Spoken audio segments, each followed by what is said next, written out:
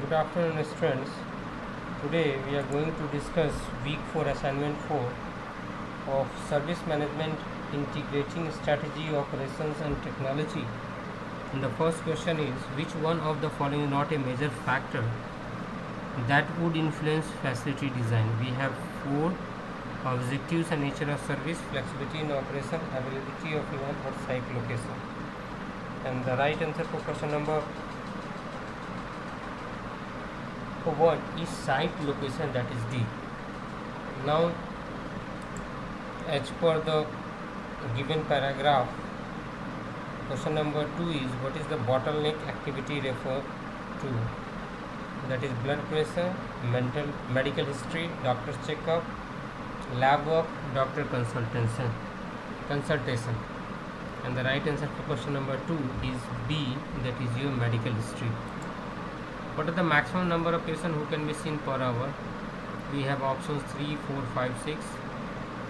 And the right answer for question number 3 is C, that is 5.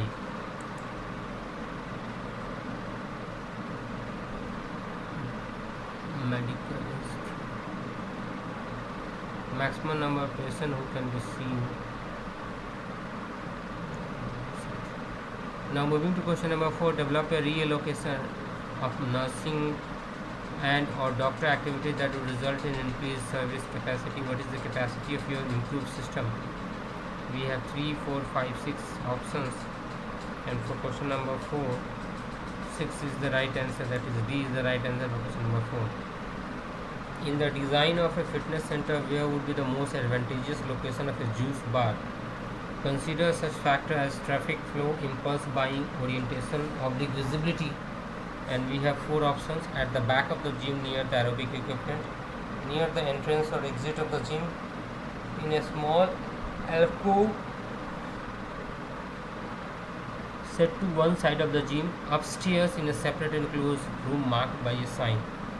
The right answer for question number 5 is near the entrance and exit of the exam, that is B is the right answer for question number 6.